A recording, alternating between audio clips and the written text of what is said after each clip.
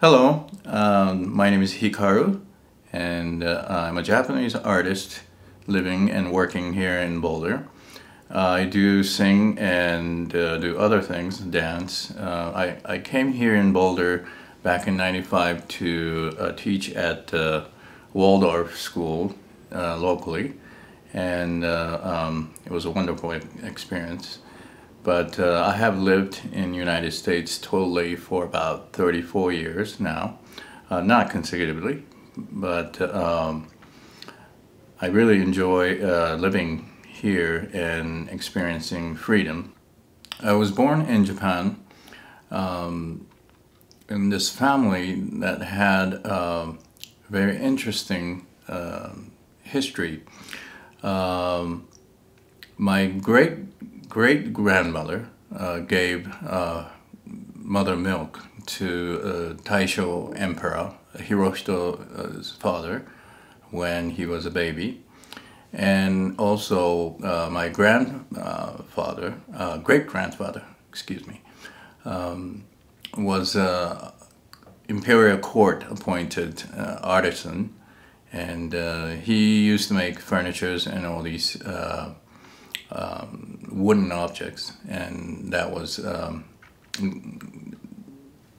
given to the imperial family and so forth. And so I grew up in a sort of a bloodline, having artistic background. My grandfather used to play the instrument called biwa, and he was quite good at it. My grandmother was expert in traditional Japanese poetry reciting called shigin, and so forth. But my initial training was from my mother, and she was one of those Renaissance women who could do many different things. Her primary talent was in writing, but she taught me when I was 4 how to paint, draw, sing, and also do a simple writing and so forth. I mean, you can tell I was 4 years old, so it wasn't that complex. But that was my foundation. And I was not so healthy, so sometimes I will stay at home several days. And back when I was around 10 years old, I watched a biography of Leonardo da Vinci, and that really inspired me to study about him, and also my interest in Italian Renaissance happened. And I used the spare time at home to copy the masterpiece and so forth. I mean, I am naturally inspired by all the great works, great artworks throughout the history. Let's say from Egypt to Greece to Renaissance, Romanticism. And it's interesting that my particular interest are concentrated on European culture, whether it's in the realm of art or music or literature or philosophy or even religion. I developed to interest in the so-called Western culture. And yet, being a Japanese or Eastern, having an Eastern background, it is interesting to see that some sort of a cross-culture or crossover of a different culture is happening within me. It's, in a way, perfect to be in the United States, because the United States is a melting pot of different cultures. And I appreciated that part of this culture here in the United States. In Japan, because it's a homogeneous country, they have a long history. They have developed some sort of a system, and they would like to. This is only my view, but they would like to for everybody to not disturb that system in a way. In the United States, you have a voice. You can express yourself freely. Up until about year 2000, I was concentrating on studying of Italian Renaissance and basically Western art.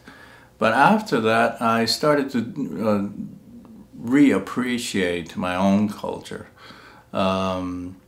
One of my friends sent me a videotape of a show.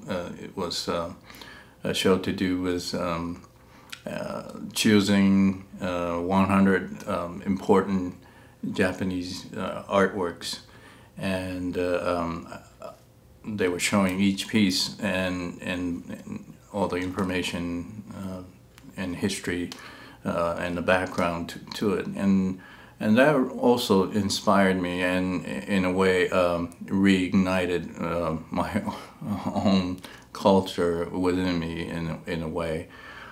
And what I loved about is that mostly in the earlier period of Japanese art, they were making, you know, statue of Buddhas and so forth. But let's say how they made foreign culture. As you know, Buddhism was originated in India and went through China and was brought to Japan. But somehow they transformed what it was Chinese, let's say, to authentic Japanese form and so forth. So I was appreciating Japanese aesthetics and so forth, and I started to experiment with some of the pieces that I was working to bring in Japanese elements in it, and try to combine the Western element and Eastern element within my own work. My work was influenced by Salvador Dali. And back when I was about 15, 16, I was experimenting with so-called surrealistic style in the tradition of Dali. There's so many different surrealistic artists or surrealist artists. My work is often categorized under visionary and surrealistic and fantastic, but some people use visionary, such category, as a derogatory term.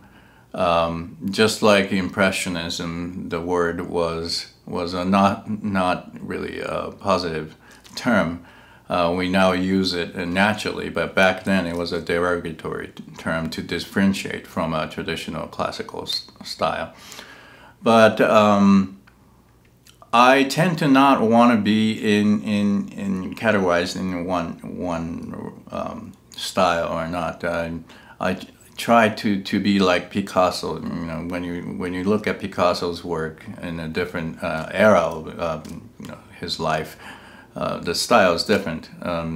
People tend to fit him into a cubistic or neoclassical or abstract style, but his style kept changing, and I would like to be like that, to be able to express in whatever form I would like to express. And if you see my work, if you had you followed my art history in a way in the realm of art, my style had changed from a certain period.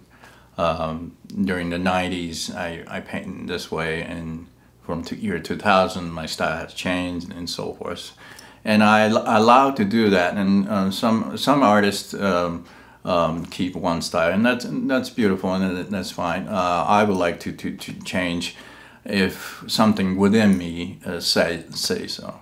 The fact that I could understand, let's say, ancient Egyptian or Greek mythology and feel something about it now, it transcends the time and also the geographical boundary and so forth. I could read the German Romanticism and feel something. So in a way, I would like to express something that transcends the time and the place, space. So 500 years from now, or 1,000 years from now, or whenever in the future, I would like to I would like for the people living in the future to be able to feel something, or to have some kind of curiosity and wanting to know what I was trying to do and so forth. In my work, I didn't want people to just pass by and say, "Well, that's beautiful, well, goodbye." I wanted people to engage into my work, starting with any kind of question, curiosity. You know, what is this guy trying to do, and so forth. In my work, I tend to combine a different culture, different styles, and so forth, and introduce mythology or maybe ideas in religion and so forth, which may not be only Western. It could be anything.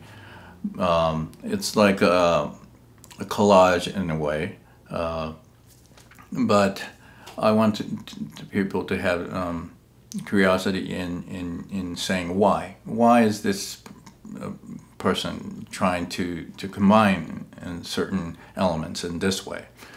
And there's no one answer to that. If people can start doing that and having interest or curiosity towards my work, and that's I would say one of the goals is fulfilled. In this particular piece, this one is called The Labyrinth. It's taken from Greek mythology. I was inspired by Greek mythology back since I was in about 5th grade. Initially it was through astronomy, and my interest was not so much in the form of a constellations, but the name of and the story behind the name in each zodiacs and constellation and so forth. First of all, this has to do with Greek mythology, but if you look at the painting, there's the movement I try to create, and it's a clockwise movement, and any being that you see, female, represents Ariadne's journey in a way. Jung said that each person has the opposite sex within. So for me, there's a female anima within me, and mythology or personal dream tends to represent that person as well. So this is really intimate with my own being, and the fact that at the middle of this painting there's a minotaur, and that's let's say the part of me that I would like to conquer or transform and so forth. Ariadne represents the beauty or the being within me or higher self that leads the heroic self within me. The Theseus is represented here as a bullfighter. The reason why I put the bullfighter, other than being obvious that bullfighter fights bull, I heard in one interview, I don't remember how long ago, but one of the bullfighters said that they never considered the bull's enemy. They considered the bull a friend. And I thought of this, and looking back into history, I thought that the bullfighting may have been a ritual back in olden days, and maybe during the Roman era it became entertainment. But so this is in the way of a ritual, or I'm projecting onto this painting about how to transform the darker side of me, or raw side of me. I mean, bull is not human, obviously, and it has a wild element. And if you look at the cave painting of Lascaux and so forth, a lot of people painted bulls and other animals. And to me, they were trying to observe also not just the dark part or wild part, but the power that we don't have. The bull may have this tremendous power. So that power can be transformed into a positive force. The Ariadne was left alone, and Theseus took off, and later was wed to the god Dionysus. And this face represents Dionysus. Dionysus was a male god, but one of his nicknames was feminine or female-like. So a lot of people look at this and ask me whether this is a goddess or not. But this is a feminine-looking Dionysus, and you can see the grapes representing Dionysus as a wine god. And you can see in this vessel, Greek vessel-like, I put the peaceful wedding ceremony of Dionysus and Ariadne, and that also reflects the peaceful unity within me, a male part of me and female part of me. It's not just looking at the mythology in ancient Greece and trying to objectively put there. It's more of myself reflected in the painting. This you can see as like a Colosseum, like arena, where you're fighting with wild animals or monsters and something to conquer that energy and so forth. And in any stories that there is a possibility of sadness, disappointment and so forth. And Ariadne here, this is also Ariadne from ancient Greek, but that represents her sadness. And whenever we try to transform, there's a process of letting go of old self. There's so many ways to die. I mean, physically, we all die some days, but there's a symbolic death, and that is almost prerequisite to a transformation. You have to get rid of your old self in a way. You don't have to kill your old self, but in order to get into a next level, to transform yourself, you may need to let go. And letting go always have some sadness to it, because it's a familiar part of you that you have to leave. So this painting also represents that. But here you can see a Japanese element I integrated. I was obviously inspired by Williams' photographs and so forth, and he's like the other side of me in a way. Westerner looking at Eastern work, Japanese work. I'm looking at Western work, and we kind of cross over. But this is more of a me arriving arriving back in a way to my own heritage. This area is inspired by the painting by Arnold Böcklin, and he painted several pieces to do his Island or Isle of the Dead, where you can see the boat with a white figure. After death, the soul is coming to the island of the dead and so forth. So this is that death process that is in the transformation and so forth.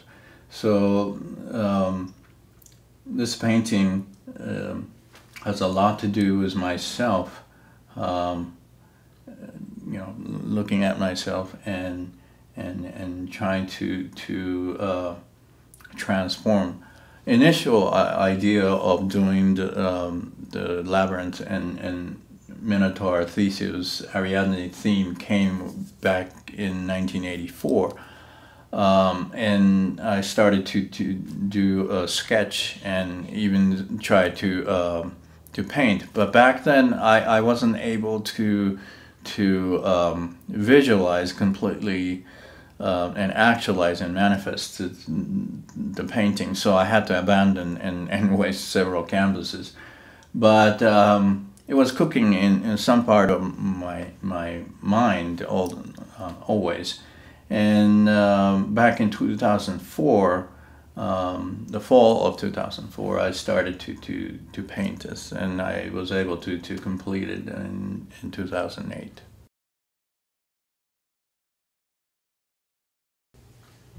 Well, this has different titles, but one of the important titles that I ascribed is tauroctony. It's to do with sacrificing of the bull. And also I subtitled it change of season, or change of time in a way. This relates to the other piece called The Labyrinth. This is another one of sacrificing of the bull theme being used. But this evolved from a little simpler image, and I wanted to redo this and introducing the new element that I thought it was more important. But basically, contrasting to the other one that had clockwise movement, this one has a right to left movement. You can see here this figure is similar to the being that you see in the tarot card of Fool. It's in a way a journey of let's say soul or mind, and trying to give birth to yourself and mature in a way. In the beginning, you're like a fool, not in a negative sense, but it's like Parsifal of a Grail, a mystery. You're innocent, and you might do foolish things, but by doing that, you learn how to live. You learn how to be social. You learn what's good and what's bad in a way. But in here, you can see this fool, again taken from Greek mythology, walk into this scene. And in Greek mythology, instead of this painting, that he walks into a place where goddess Diana was taking bath with the nymphs, and she gets angry, and he was a hunter but transformed into a deer and pursued by his own dogs and was killed. And it was a really tragic story. But you can see in here Diana is holding him from entering haphazardly into this situation. Usually in the Fool card there's a cliff, and one dog is as his companion is warning him not to go further. In here, there's no cliff, but instead the goddess is holding him from entering haphazard, you see. The central part, again, is a bullfighter with a Roman face. I took it from a Roman bronze, but this has to do with more than Greek mythology. It's to do with Mithra. Mithra was, you can see in here, Greek inscription, Megas Theos, a great god, Helios Mithras. The sun god Helios, and Mithra is I wouldn't say Iranian god, but it was the god that was worshipped in the Middle East. And it was incorporated into a Roman culture. In its mythology, there's a sacrificing of the bull. Mithra sacrifices the bull, and out of that, all the universe is born. And I coincided with that and Hercules' story. You can see here, baby Hercules is suckling Hera, goddess Hera's milk, and Zeus is here, and trying to make him immortal. But she wakes up and she knows that it's not he's not her son, so she tries to reject him, and by doing so, the milk was spilled all over the place, and one of the legends says that the Milky Way was born and was named after Mother Milk of Hera. So the creation, beginning of time, is here, and the crow is the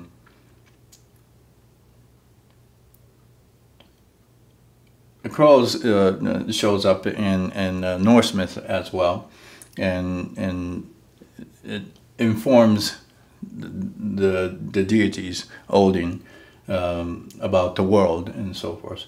But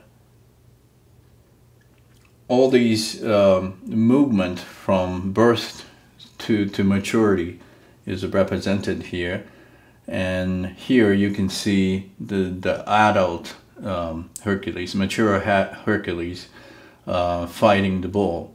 One of the 12 labors had to do with Hercules trying to seize the wild bull of Crete. And again, in that part of the mythology, taming of the bull energy, sacrificing of the bull energy, and perhaps absorbing into is there. At the same time, you can see the lion, and one of the first labors of the 12 labors of Hercules had to do with him killing the Nemean lion, and he wears that, and that's almost saying that he wanted to have that lion energy, so that he can carry on the transformation and labor. In the relief of Mithra, you can see the sun god and the moon god or moon goddess. So I instead of bringing Iranian Mithraic sun god or a moon goddess, I brought Apollo and Diana, Artemis. Of course, Apollo represents sun, and Diana may represent the night or the moon. And you can see here, that's another mythology of a Minotaur. And another thing I would like to express is that if I have to consider categorizing myself into artistic categories, and then I would say I'm a mannerist, not neo-mannerist, but mannerist. And mannerist happened towards the end of Renaissance, Italian Renaissance, let's say around the time of Raphael's death in 1520 to about beginning of Baroque in 1600. It's a very short-lived movement, but back then artists started to reflect the anxiety of that time, and the body was unnecessary, almost elongated and so forth, and foreign element that was not there in high Renaissance work of Leonardo or Raphael was introduced, and reflecting the uncertainty and so forth. And the Venus here that I painted is by, I borrowed a Venus figure from a painting done by Bronzino from that Mannerist period. And Mannerist characteristic is to make the painting so complex that at once when the viewer looks, it doesn't convey the straight answer. If you look at Leonardo's, let's say, Madonna, you know it's Madonna and so forth. If you look at Bronzino's work, it's so allegorical. You need to have certain knowledge in order to decipher or understand the painting. And in a way, my painting is complex, and I tried the viewer, in a way, challenge the viewer to really study the painting and have a curiosity to research about what's going on and so forth.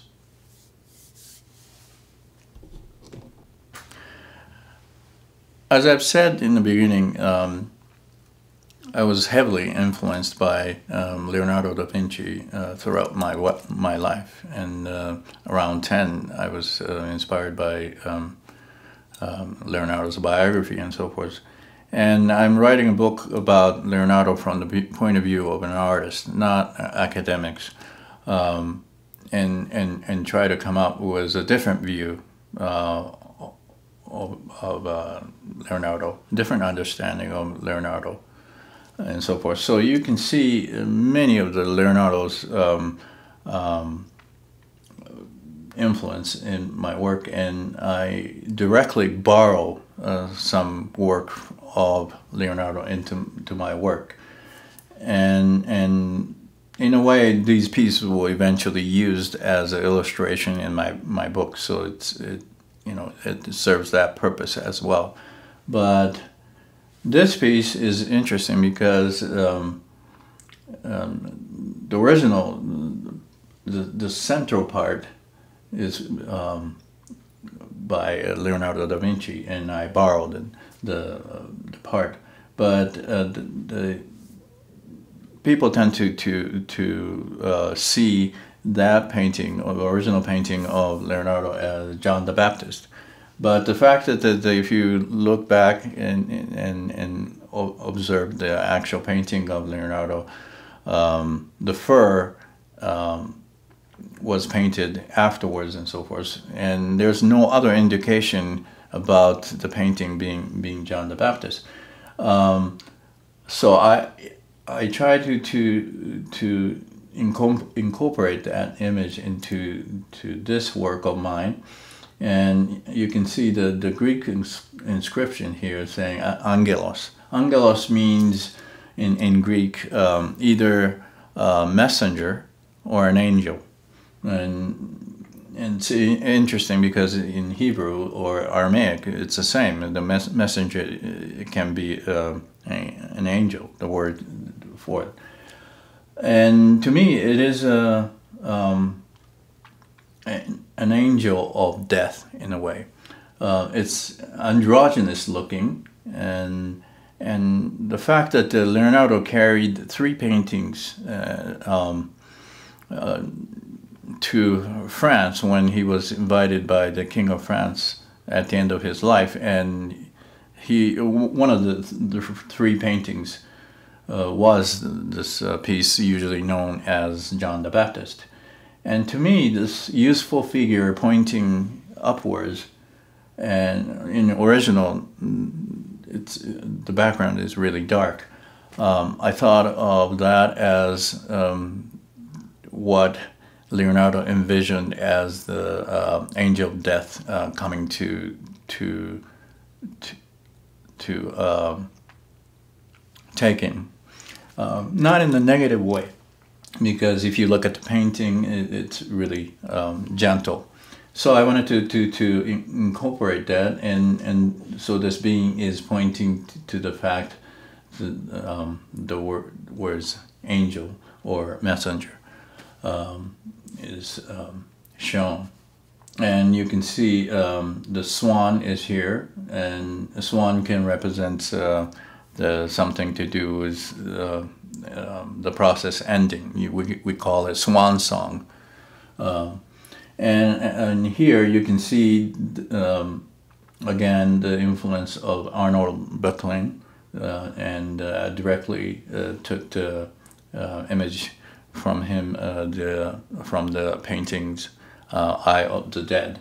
And you can see the white figure going into that island and so forth. The difference between my other earlier work in this is that I have introduced a Buddhist element in it. Here, the Amida Buddha is shown, and Amida Buddha has to do with the journey after death being pleasant and fruitful and peaceful and so forth. This has everything to do with completion of a journey. And of course the title of this painting is called Angelos, either messenger or an angel. But I painted this almost for myself. I contemplate my own death in a way, and projecting that it'll be peaceful. And I have a belief that the death is just a transformation into another level. So I don't feel that there's an end coming per se. So as the nature represented here, the water transforms itself from a rain to a river to ocean, and then again cloud and so forth. That cycle of nature is represented here, and we as a human, and I as a person, go through the same cycle. And as you can see, this hand is holding up this cycle of events, and butterfly here obviously represents the transformation from a caterpillar to a butterfly.